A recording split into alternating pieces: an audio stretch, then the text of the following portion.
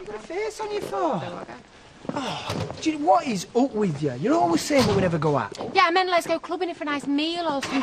It's an housewarming party, it'll be fun. Since when have you got on with them, eh? All right, yes, at first business wasn't too easy with them, but it don't mean we can't go for a drink.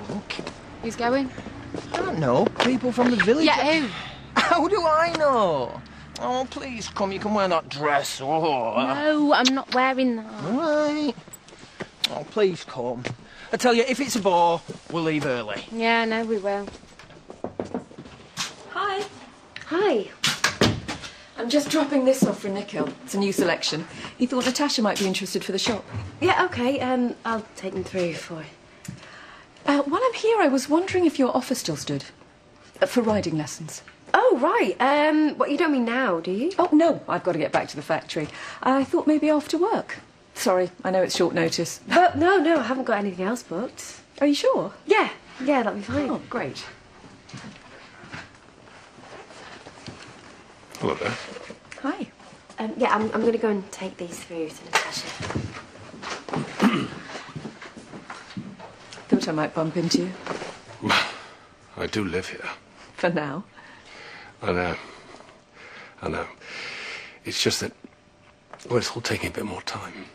Oh, I'm sorry. I'm here on an errand for Nikhil. I'm not here to put pressure on you if that's what you're thinking. I didn't mean it like that at all. You've been incredibly patient. And that's because I'm perfect in every way. Don't I know it? I'd better go.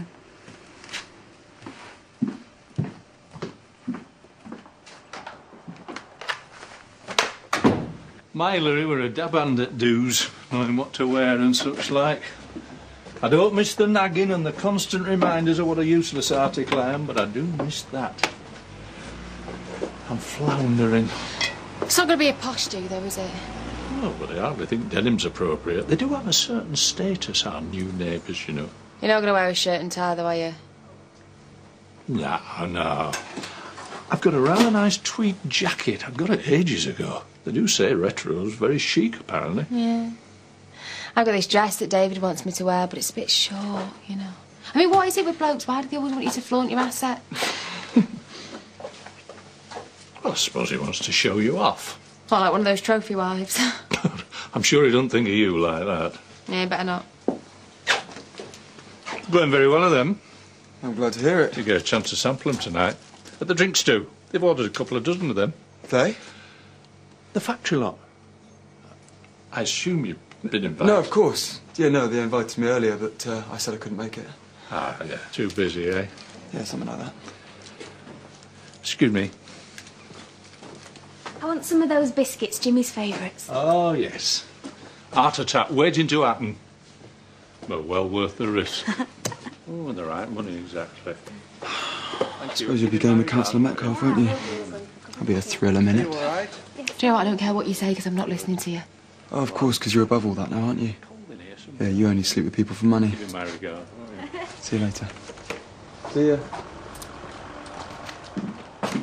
Hi. Oh, hi. No, I wasn't expecting you just yet. Oh, I got off a bit early, so I thought I'd come straight here. You don't mind, do you? No, it's just that I usually meet people at the stables, that's all. Oh, sorry. Have I committed a breach of etiquette? No, it's not that. Hello again. Hey. Hello. I thought Natasha might be here. No. Katie's giving me some riding lessons. Really? Oh, you didn't mention that earlier? I didn't get the chance. Well, certainly looked the part. I wanted to make an effort. Oh, hey, what a surprise. Didn't know you rode. I don't. Not yet. My new pupil. Good for you. Surprised you could tear yourself away from Jay, though. Sorry? Well, doesn't he need your help getting things ready for tonight? Oh, as far as I know, that's all taken care of. We ought to be making a start. Oh, of course. I'll see you both later. Good. Have fun then. You didn't have her down as a horsewoman. Oh, well, she's certainly taken to country life. Why don't we follow her? See if she falls off the horse. Don't be so rotten. Well, I was only joking.